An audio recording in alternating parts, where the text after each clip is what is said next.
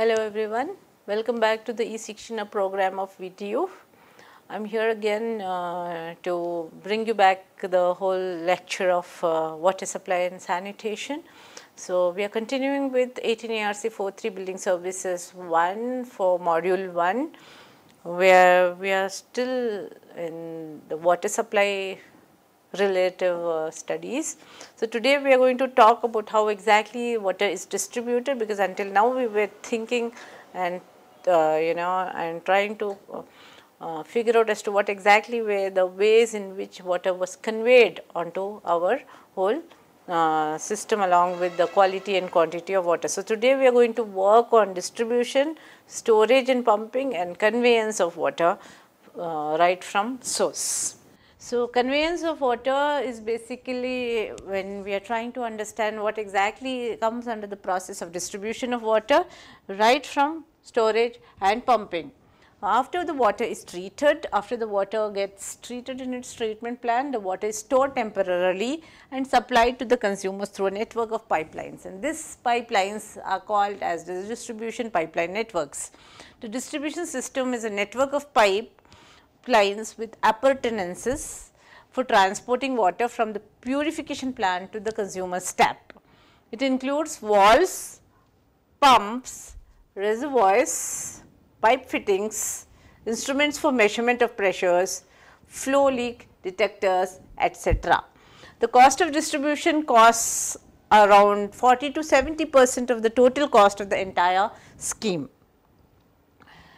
There are various systems or methods of distribution, but for efficient distribution of system, what is required to reach every consumer with the required rate of flow, we have to see that there is enough pressure in the pipeline which should force the water to reach at every place. So, depending on the methods of distribution, the distribution system is classified into 3 different types. One is the gravity system, 2 the pumping system, 3 is the dual system or the combined of gravity and pumping system.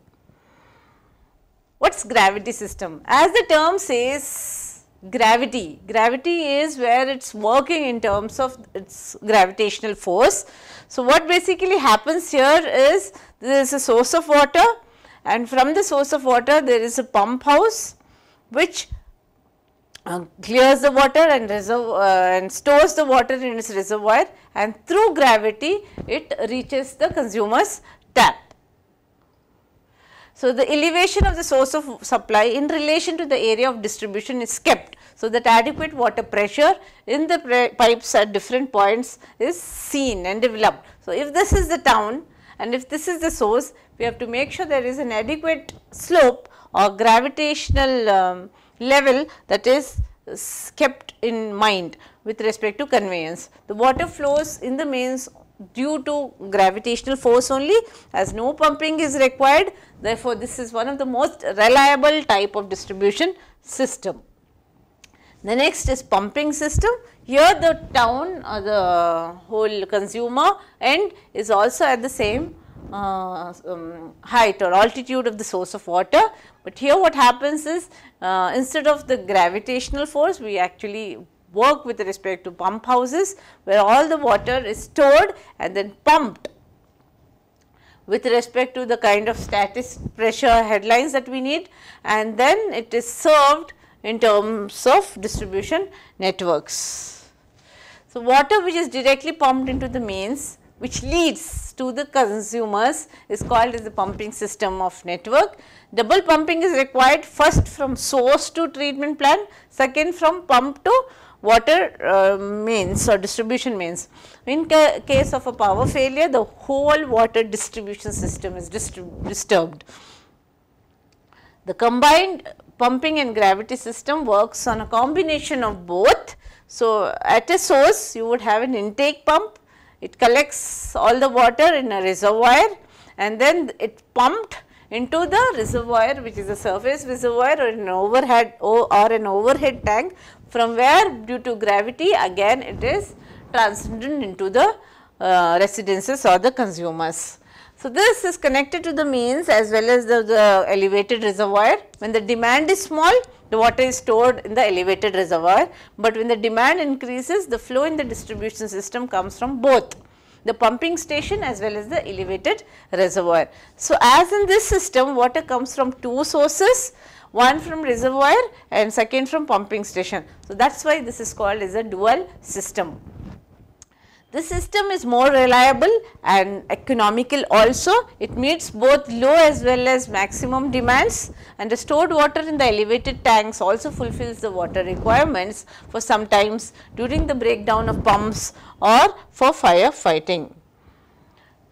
The distribution of service reservoirs, basically also called as the service reservoirs, are the storage reservoirs which store all the treatment water after the treatment plant for supplying of water. So, what are the different types of reservoirs? We have surface reservoirs and elevated reservoirs. Depending upon the elevation with respect to the ground, it may be classified as surface when it is at the surface level, and if it is elevated, it is considered as an elevated reservoir. A surface reservoir is also called as a groundwater reservoir. It is mostly circular or rectangular. It is under the ground and preferred basically under the ground if the size is very large, and these reservoirs are constructed on high natural grounds and are usually made of stones, bricks, plain or reinforced cement concrete. So, this is one of the underground reservoir. The elevated storage reservoir is where we combine both gravity as well as pumping system of water distribution, and these tanks are either made out of steel or RCC. Now, RCC is nowadays the most preferred choice because the accessories of elevated storage reservoir are inlet and outlet pipes, an overflow pipe discharging into a drain, float gauge indicating the depth of water, automatic device to stop the pumping when the tank is full, a manhole and a ladder and ventilator for circulation of fresh air. So, this is the elevated storage reservoir. You have a pumping station, pumps in all the water, and that is where the water has to return to this level at least. So, this is where the pressure is created before it drops down to the town. The various systems of supply of water. One is a continuous system. This is where the water is supplied to the consumers 24 hours a day. Due to continuous circulation, the water always remains fresh, and this system less diameter of pipes are required and most ideal system of supply. Only disadvantage here is if people are not using it or if they have not closed their taps, there is considerable amount of wastage here. Intermittent system is where the water is supplied during fixed hours in a day. Usual period is around 1 to 5 hours in the morning and about the same period in the evening.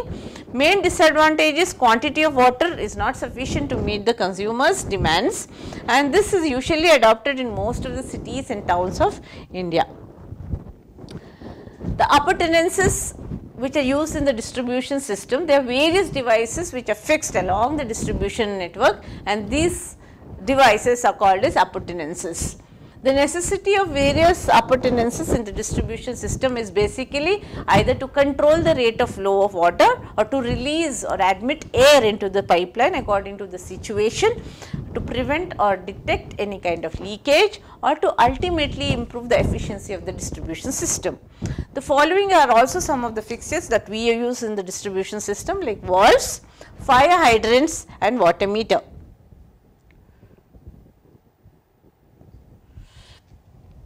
The types of valves. In a water works practice, to control the flow of water, to regulate the pressure, to release or to admit air, to prevent the flow of water in opposite direction, valves are required. And these valves are put up based on the suit with respect to the need. In case we need to sluice it, so sluice valves are given. To check the water or to reflex the valve, a reflex valve is given. Air valves are also provided. There is something called as drain valves or blow off valves and score valve. So, what is a sluice valve? A sluice valve is basically like a gate. So, it is also called as a gate valve or a shut off valve or stop valve. This basically is to control the flow of water, and the entire distribution system is divided into blocks by providing these valves at appropriate places. So, at every 15 to 20 meter interval, these valves are provided at the junction, and when each of the sluice valve is closed, it shuts off all the water in a pipeline and enables in case any repair work or any maintenance work is needed. So, that kind of repair happens during that particular period of time. The flow of water can be controlled by raising the handle. So, there is a handle and there is a spindle there. Once it lowers down the valve, it closes the water pipe, and once it is raised, then the water flows through the whole handle, and it can be controlled by opening and closing by rotating the whole handle. That is the section of a gate valve.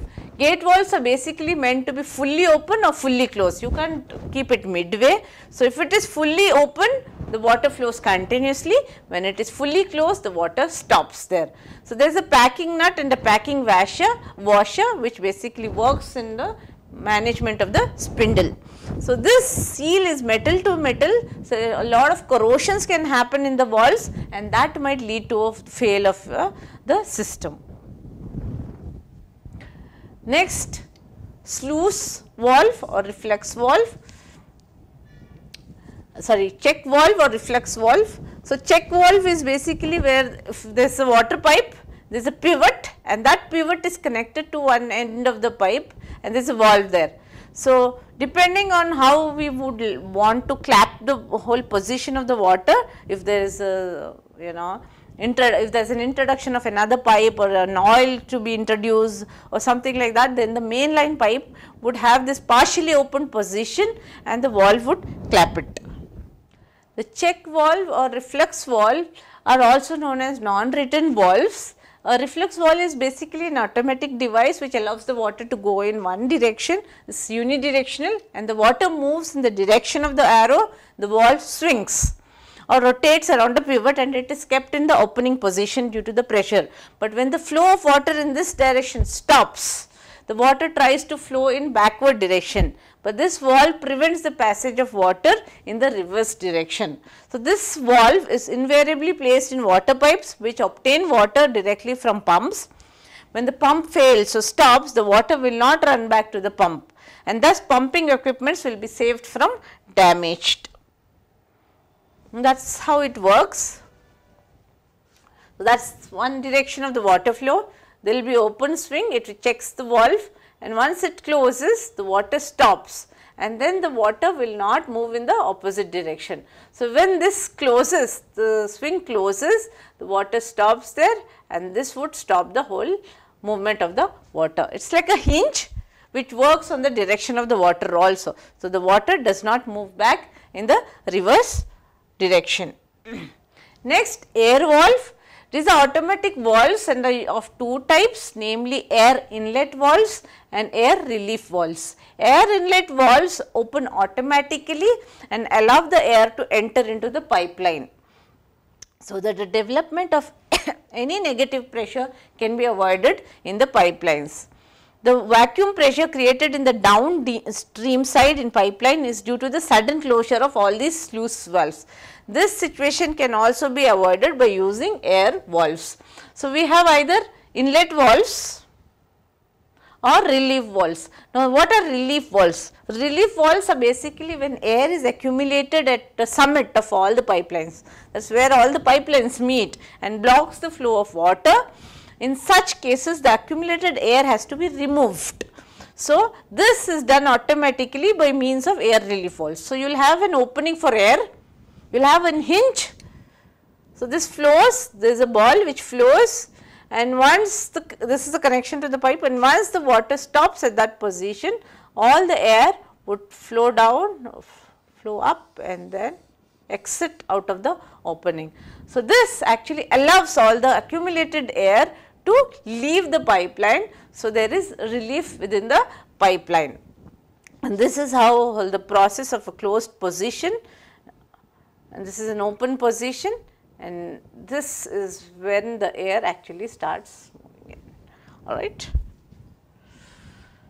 The drain valves or blow off valves, so these are called as washout valves and they are provided at all the dead ends of the pipeline or any depression in the pipeline, because it drains out all the wastewater, and these are ordinary valves which are operated by hand. The score valves, they are similar to the blow off valves, but they are no ordinary valves, they are operated by hand. They are located at the depressions and dead ends to remove the accumulated silt and sand. So, if any pipeline has so if there is a pipeline there, and at the end of the pipeline, if there is a lot of accumulation of sand and silt here, the valve is basically put forward, closed, and then this is removed. Once this is removed, then the whole valve becomes free, and then the continuation of the water process happens. Water meter. These are devices which are basically installed at the pipelines to measure the quantity of water at a particular point along the readings, to actually obtain readings, and they help in the working out the quantity of water supplied, and thus the consumers are charged accordingly. The water meters are usually installed to industries, hotels, big institutions, and they prevent the wastage of purified water. Fire hydrants. It is an outlet basically provided in water pipes for tapping the water, mainly in case of fire. They are located, as I mentioned earlier, every 100 to 150 meters apart along the roads and also at all the junction roads. They are basically of two types. One is a flush hydrant, the second is a post hydrant. A flush hydrant is kept in under the ground chambers, which is flushed with the footpaths, and it is covered by a concrete cover carrying a signboard FH. If you notice any manhole with an FH, that is a flush hydrant. So, there is a water pipeline which is running continuously, there is an outlet there. In case of a fire, this is through the outlet that the water comes out from here, from the vertical post. So, that is the drain hole, and this is what you see at the ground level. Okay. So, there is a vertical post which is usually red in color. You can see this in most of the footpaths and even in apartment spaces and all of that. Post hydrants, they are remaining, they are the projected vertical posts which are 60 to 90 centimeter above the ground level. They have long stems with screws and nuts to regulate the flow. In case of a fire accident, the firefighting squad actually connect their hoses to it and they draw the water and spray it on the fire. Now, how is the water conveyed? How are we bringing it to our distribution networks? The water is conveyed or transported from the source, that is from the lakes or springs or rivers, from the treatment plants to the community through various conduits. Now, these are either closed conduits or open conduits. The various types of conduits are gravity conduits, which are open channel used to convey raw water from source to water treatment plants, and considerable loss of water which happens due to evaporation, percolation, etc., and chance for contamination is also there. The pressure conduits are a form of pipes. The size of pipe is determined by considering two factors. One is discharge through the pipe, that is how much of water quantity is required, and second is permissible velocity of flow. Pipes are closed circular conduits. They are selected depending on the forces to be resisted and their durability, and there is a lot of stress basically that is being worked out, and based on this stress the pipe is actually categorized and chosen based on the change of direction, based on internal water pressure, based on soil which could be above the pipes, water hammer, the yielding of the soil below the pipes, and the stresses of the temperature. The types of pipes depending on the material could be asbestos cement pipes, cast iron pipes, cement concrete pipes, copper pipes, galvanized iron or GI pipes, lead pipes, plastic pipes, and steel pipes. Asbestos cement pipes are made of mixture of asbestos fibers and cement. They are used to convey water at very low pressure and they are restricted. but the inside of the surfaces are very smooth. The joining of the pipe is very good and flexible. The pipes are anti-corrosive and they are very cheap in cost. They are light in weight and transportation is easy. They are suitable for distribution of pipes of smaller regions.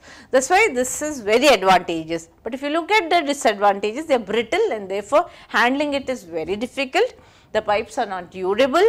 The pipes cannot be laid in exposed places and they can be used only for low pressure regions. Cast iron pipes are extensively used. They are available in diameters about 1200 mm or more. Inner and outer surfaces are given anti-corrosion treatments and there are different categories available depending on the kind of pressure that is required.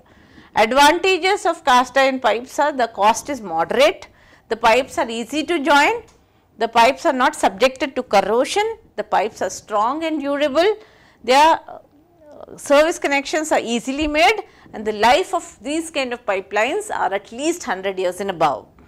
The disadvantages are breakages of pipes are large, the carrying capacity of these pipes decreases with the increase in the life of pipes, they are not used for pressure which is greater than 0.7 Newton per meter mm square, the pipes are heavier and uneconomical. Cement concrete pipes, they are plain, reinforced or pre-stressed. Diameters of 500 mm to 2500 mm are available in the market. The advantages are the inside surface of the pipes can be made smoother, the maintenance cost is lower, the pipes are durable with the life period of 75 years at least, no danger of rusting and these pipes do not collapse or fail under normal traffic. But the disadvantages are equally the same because these pipes are heavy, they are cement concrete, right, and that is very difficult to transport. Repair of these pipes are very difficult, they are likely to crack during the transportation process and handling operations and they are affected by acids, alkalis and salts. Copper pipes, they are used in conveyance of hot water in buildings and steam boilers. They do not sag, they do not bend due to hot water, they are not liable to corrosion, they can be bent easily and they are very expensive, they are not used for water distribution though. Galvanized iron pipes, they are wisely used for service connections, diameters begin from 6 mm to 75 mm, they are cheap, lightweight, easy to handle, easy to join, but they have a very short life that is around 7 to 10 years because they are affected by both acidic as well as alkaline water. GI pipes are very cheap, very light and easy to handle and they are easy to join, but they are affected by acids and alkaline waters. So, the life of the pipe is very short. Lead pipes, they are not adapted for conveying of water because of lead poisoning. Many people have died even in India because of lead poisonings which has because of the pipelines letting out lead when the water passes through the pipelines. They are easily bent, less number of fittings are required, they react with acidic water, they are used for apparatus required for alum or chlorine dosages, they sag and bend according to the heat that is given to them. Plastic and PVC pipes, there are various types of plastics available, low density polyethylene pipes are flexible, the high density polyethylene pipes are tough, they are black in color and resistant to most of the chemicals. They are used 3 times as rigid as PE pipes and they are used in water mains. These are cheap, these are durable, flexible and free from corrosion. They are good electric insulators, they are light in weight and it can be easily molded to any shape. But the coefficient of expansion for plastic is very high, that is one of the biggest disadvantage of plastic pipes, thus difficult to obtain uniform composition. These pipes are less resistant to heat and sometimes of plastic impart taste to the gives the taste. Steel pipes, they are made from mild steel, MS steel, diameters are greater than 1200 mm and surfaces are generally galvanized. Advantages of steel pipes are number of joinings are less because they are available in longer lengths. These pipes are cheap, they are durable, they are strong to resist any kind of pressure and they are flexible and they can be laid in curves. This transportation is easy because steel is quite light. but the maintenance cost of steel is very high because they are likely to be rusted by acidic or alkaline water. So, they require a lot of time and again repairs during breakdown and is not suitable for distribution pipes, and they may deform in shape under combined action of any kind of external forces. Now, when you know all the materials, now we know which one to choose as according to the amount of planning that is needed for our city or for our own residences. Now, what you have to understand is there is something called as distribution network, for which we basically use all these types of different materials of pipelines. Generally, in a practice of any town or any planning system, we have 4 different systems of distribution which are used. They are dead end system or a tree system of distribution, grid iron system, circular or ring system, and radial system. Dead end system is exactly like a tree system. It talks about hierarchy. So, you have a main pipeline, you have branches, you have submains and cut-off walls. Okay, that is a submain and that is a cut-off wall. Next, grid iron works on the grid iron basis. That is the main pipe. There are branches, there is a submain, and those are cut-offs are provided at every grid. Radial, you have a reservoir which is a distribution reservoir, you have branches, okay, and then you also have your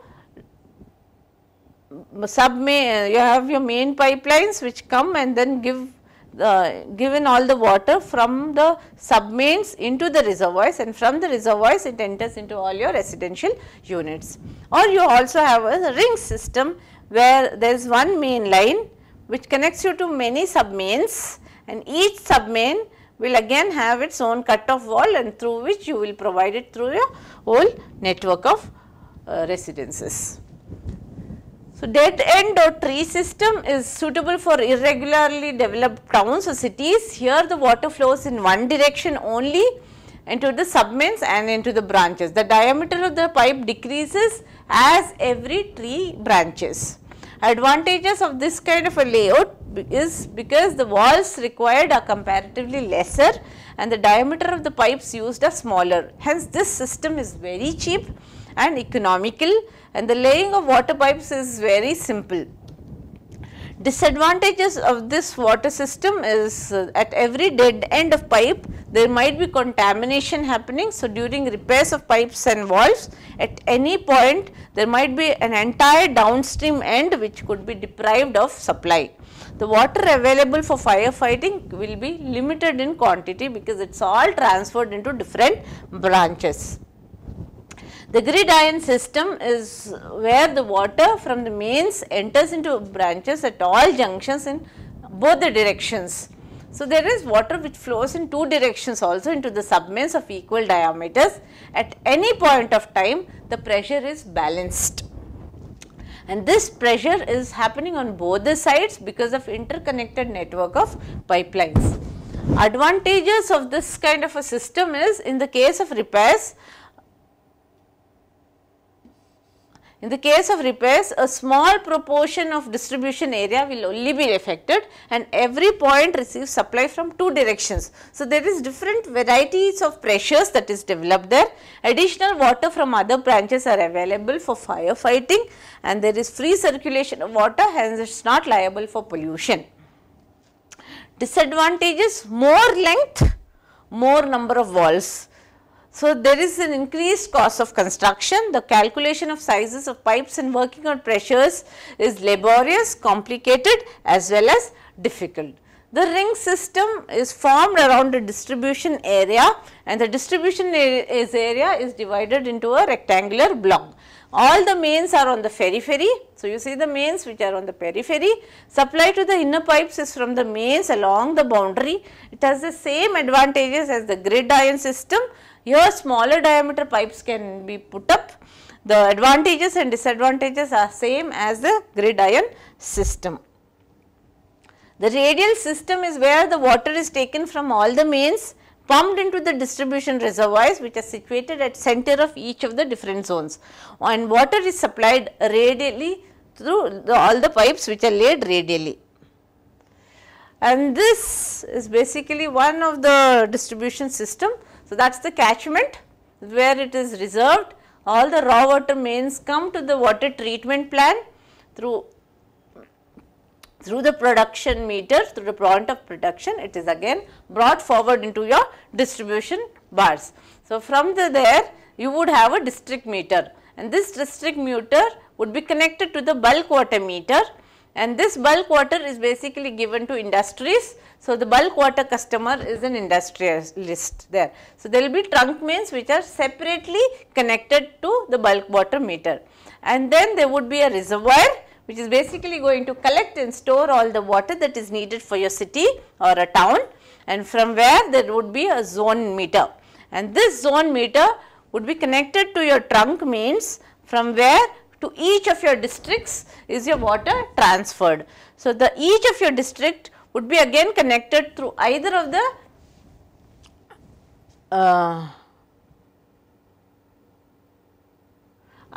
the systems that is laid according to your city and its context. So, based on its context, when all these either of the four factors are connected, you would see that there is a metered area here, there is another metered area here with its own individual domestic meters with its domestic lines and distribution mains. So, there would be one distribution main, one domestic line, one domestic meter.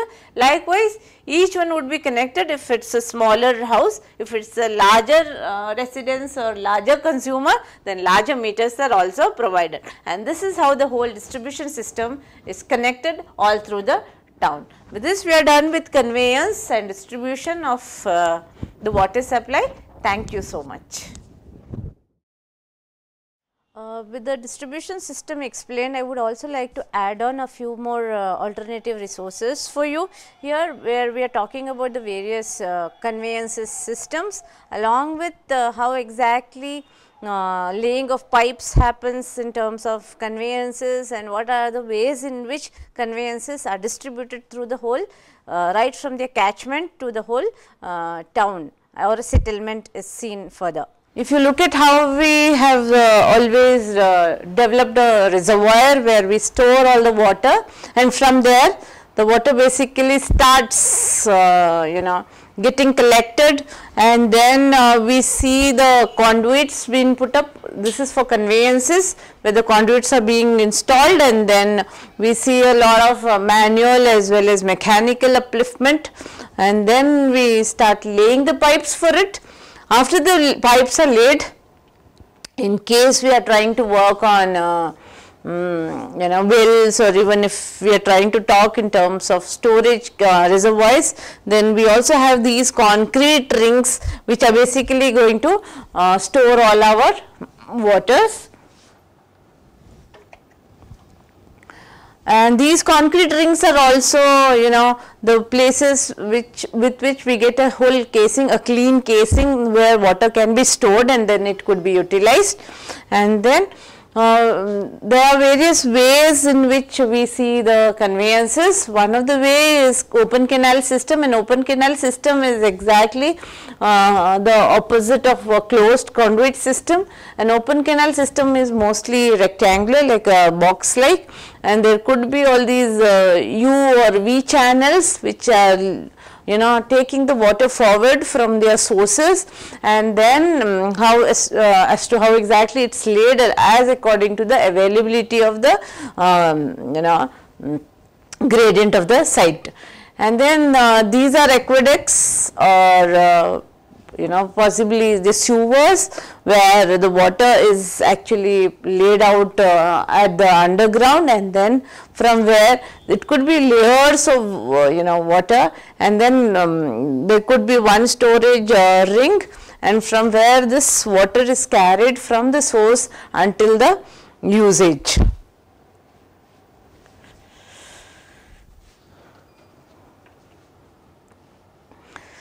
And these are the tunnels. Okay, tunnels are where the water is carried all along the walls, and there could be the two different methods of conveyances could also come in here. The partially partially combined system or a combined system, or even a system where it's all individual to itself.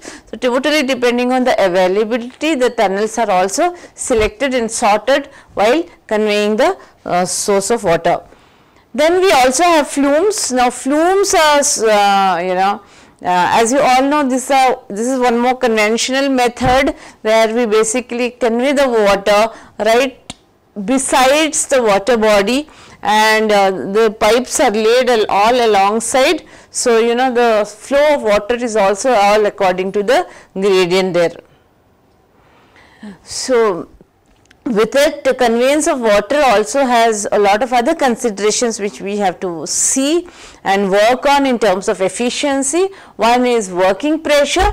When we actually talk about the working pressure, the actual maximum pressure, which is inclusive of the abnormal conditions such as the water hammer, to which the pipe will be subjected during its operation. So, the working pressure is one of the major consideration, after which the design pressure. Here the maximum pressure for which the pipe has been designed has to be considered, which is working pressure times the factor of safety. So, factor of safety is also calculated, and we also have to see as to how much of working pressure is anticipated in terms of our design. Test pressure is the maximum pressure where the pipe can withstand without any kind of leakages when tested for any kind of hydrostatic pressure. And conveyances of water basically happens through pipes. As we all know, there are various pipes that are available in the market, and some of these pipes could be the concrete pipes, the PVC pipes, or even hardcore GI pipes. So, conveyance of waters are basically calculated in terms of the working pressure and factor of safety, and the selection of the material as to what exactly could be the priority for the selection is basically based on the carrying capacity of the pipes, the durability and the life of the pipe, and the type of water which is to be conveyed and its corrosive effect on the pipe material. Any fund that has come up for the whole laying and distribution of conveyance, the maintenance cost, the repair, the pipe material which would give the smallest annual cost or capital cost is usually selected because it is mostly economical. And out of all the types mentioned, plastic or PVC and asbestos cement pipes or even wooden pipes are not generally used for conveyance of water. They are used only in residential drainages or water connections within an individual house. Otherwise, we basically use PVCs or cement concrete or even GI pipes. So, how does a water supply line get laid? Pipes are generally laid below the ground level, but sometimes when they pass in an open area, they are laid over the ground. So, we have to be very considerate of the gradient in terms of planning and aligning it. So, this is the following way in which it is all of it is planned. First of all, a detailed map of all the roads, streets are prepared. Second, on this map, the proposed pipeline with all its lengths and sizes are marked. The position of an existing pipeline, the curb lines, the sewer lines are also marked. In addition to this, position of walls and other pipe specials like stand posts are also marked, so that the time of laying there should be no difficulty in this kind of a connection. After the general planning, the central line of the pipeline is transferred on the ground from the detailed plan. The center line is marked by means of stalks which are driven at 30 meters interval on a straight line. On the curves, the stalks are driven at 7 to 15 meters spacing. If the road or streets have a lot of curbs, the distance of the center of the pipe from curb will be also marked. When the center line has marked on the ground, the excavation for the trenches will be started. The width of the trench should be at least 30 centimeter to 40 centimeter more than the external diameter of the pipe, and also at every joint the depth of the excavation, which is around 15 to 20 centimeter more or for 1 meter length for easy joining of the pipes. The pipelines should be laid more than 90 centimeter below the ground, so that the pipe may not break due to the impact of heavy traffic which is going to move upon the ground. After the excavation of trenches, the pipes are also lowered and the pipe laying should start from lower level and proceed towards higher level with the socket end towards the higher end. The joining of pipes should be done along with the laying of pipes. So, after laying the pipes in positions, the pipes are tested for water leakage as well as pressure. When the pipeline is tested, the backfillings of all the excavated material is done and the soil which was excavated is filled back into the trenches all around the pipes and it should be well rammed. All the surplus soil is disposed of and the site should be cleaned. So, this is the process which is shown in images. First digging, then you start actually seeing as to how much of the depth is needed along with the width of the pipelines. So, totally depending on the width of the pipeline, we first lay the pipes, even the joineries are laid, then we check for pressure. Once it is all done, once pressure is checked, then we fill back the trenches and with which the whole laying of pipelines are done. And with this, we end this whole session of conveyance of water too. Thank you so much.